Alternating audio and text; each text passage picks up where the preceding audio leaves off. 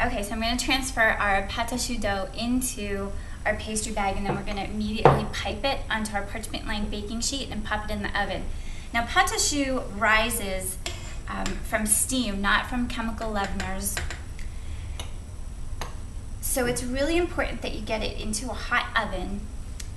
My oven is set at 425. I have a gas oven, which tends to create a little more humidity than an electric oven. So you want to adjust, know the quirks of your oven and adjust accordingly. Okay, so then we're going to begin doing our little circles.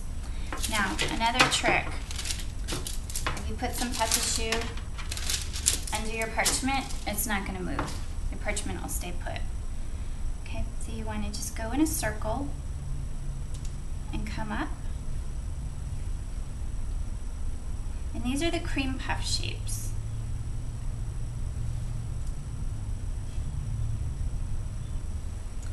And you can also do eclairs, mini eclairs.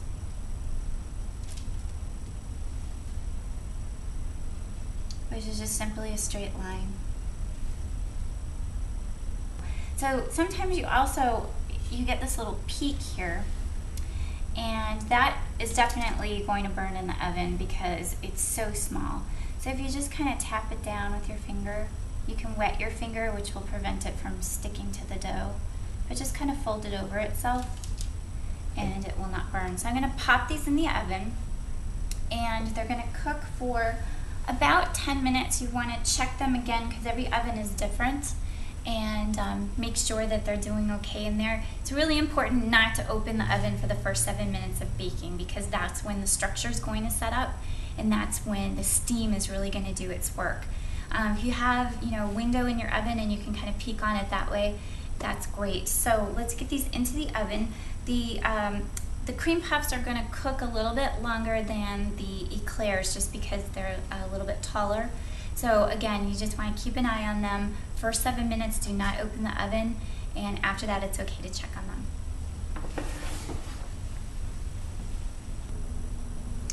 Okay, so our pate choux is out of the oven, and as soon as these come out of the oven, you need to release the steam, otherwise the insides will get really soggy. So the best thing to do is to use a pastry tip. So if you want to use a towel, you definitely can. Pick it up and gently flip it over, and then you just kind of want to wiggle your pastry tip into the bottom of the cream puff, and that will allow enough steam to escape so that the insides don't get soggy. You want to let those cool completely before you fill them with anything. And let me show you this cell structure here. Take a look at this beautiful cell structure on the inside of the cream puff.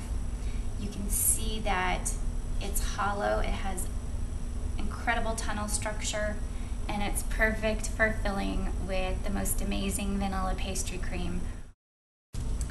Alright, so I hope you learned a lot about pate choux, and you'll give it a try yourself. You can see it's really easy. And if you have questions about this or any baking technique, you can visit the chef2chef.net forum and post your question, and bakers from all over the country will be there to answer your questions. So thanks so much for watching.